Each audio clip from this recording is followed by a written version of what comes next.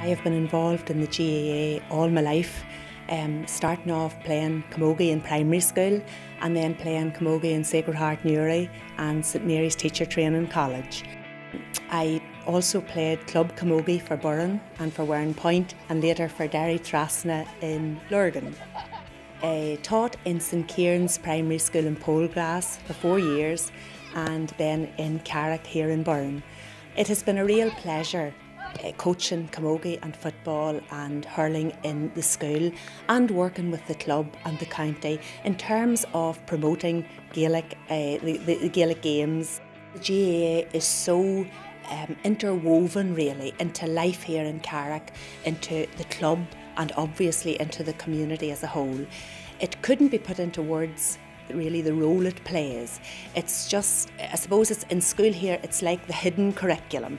It's such a part of the curriculum and part of the school way of life, but it brings with it such immense benefits. And as I said, not just necessarily in terms of the playing of the games, but in terms of the thinking of GAA in the wider context.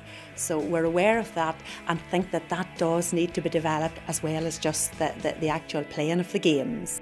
On a personal note then, I'm married to a Slaughtneil man, that's County Derry. We have 5 children and they're all benefiting from being involved in Gaelic games in St Mary's Club, Burren.